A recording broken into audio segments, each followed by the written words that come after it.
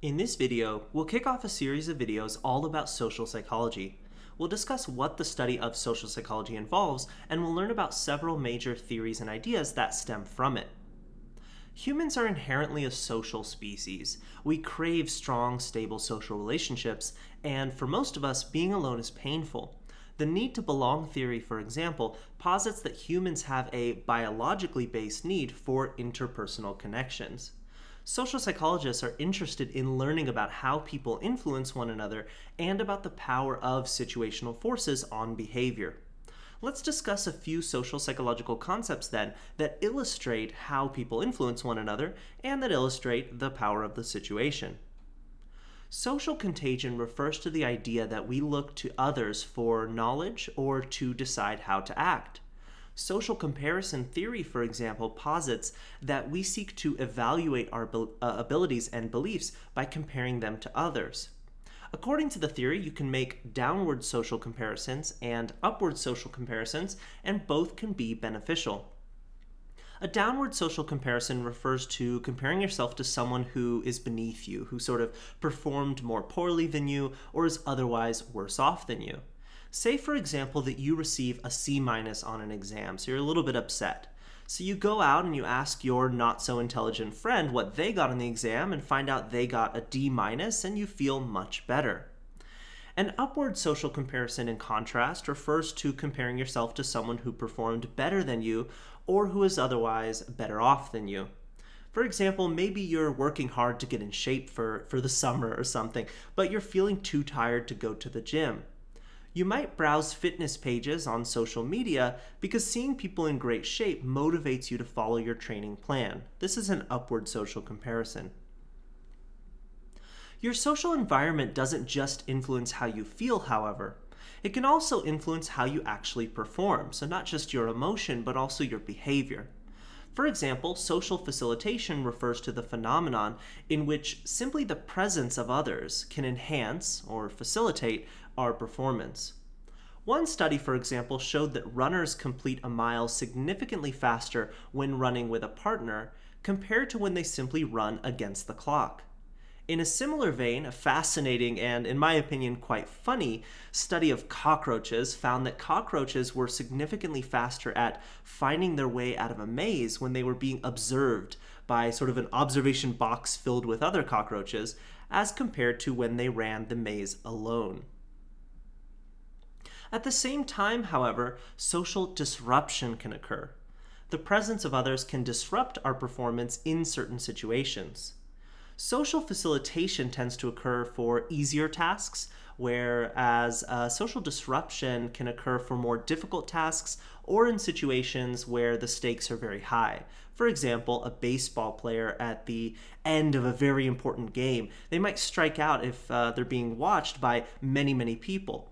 In this case, the social pressure might cause this baseball player to sort of choke. This is social disruption. Clearly, the situation is a strong determinant of behavior. At the same time, however, social psychological research shows that people consistently underestimate the power of situational forces on behavior, and this error is known as the fundamental attribution error. The fundamental attribution error is a cognitive bias, that is, a bias in how we think, in which we assume that the things people do are caused by dispositional factors, internal things about them, such as their personality, rather than situational ones, external forces, such as social pressures or circumstances, which, as we've already seen, can be very powerful. For example, what do you think of when you observe someone causing a car accident? Most people's immediate assumption is that this person is a careless person or perhaps a bad driver. In this case, we're explaining the person's behavior causing the car crash using only dispositional factors. Now, it's quite possible that this person is actually a great driver, but maybe he was in a rush because he just found out that, I don't know, his wife is in the hospital, for example.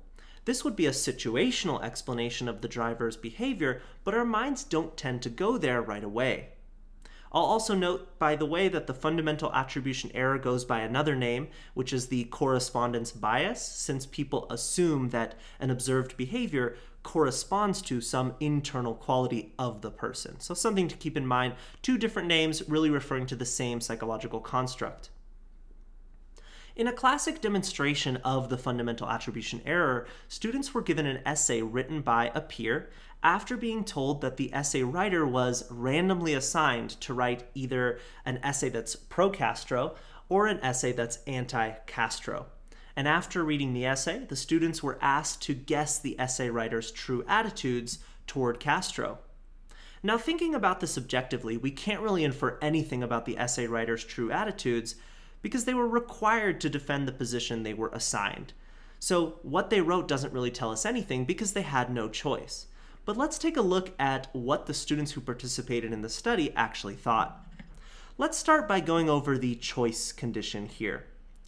Maybe I'll make the color the same. There we go. Let's start by going over this condition. So this is when the essay writer was given a choice. They were allowed to write a pro-Castro or anti-Castro essay. So in that case, obviously, people are going to write about what they believe, most likely, and so it does tell us something about the true attitude, and this is how participants responded. You can see that when they were writing a pro-Castro essay, the people in the study assumed that they're pro-Castro, and so a very high value there. In contrast, when they were writing an anti-Castro essay, people assumed they're pretty anti-Castro. But more interesting is this no-choice condition, which is what I've described so far. You can see that these lines are fairly similar. The trends are fairly similar. When they wrote a pro-Castro essay, most of the participants in the study assumed they were pretty pro-Castro, even though, again, they weren't given a choice, and so we don't really know anything about their true attitudes. But people underestimate this power of the situation and assume if they wrote a pro-Castro essay, they must be pro-Castro. And similarly, reading an anti-Castro essay led participants to believe that the essay writer was anti-Castro, even though, again, they weren't given a choice. This paradigm has since been replicated with all kinds of different tasks, including, for example, writing essays defending political positions, as we've seen, but also giving speeches about important topics, hot topics like marijuana usage, things like that. Now, interestingly, though, when we have to explain our own behavior, we're much more likely to appeal to these situational forces, likely because we feel the power that they exert over us. We don't always know what circumstances a stranger is going through, and we usually don't try to guess. This is known as the actor-observer bias.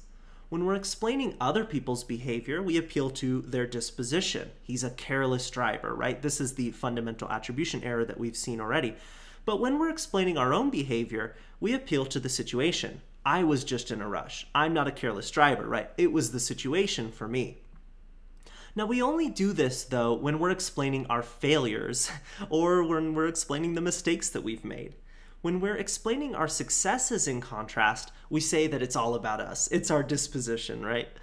I earned a great grade on this exam because I'm intelligent, my disposition, not because the exam was extremely easy, for example. This is called the self-serving bias because it is self-serving. Now, I want to end by noting that there are important cultural differences when it comes to attribution, explaining things, right? The findings I've described so far come from research studies that recruited participants from primarily Western countries, that is, participants from individualistic cultures such as the United States, Canada, and United Kingdom.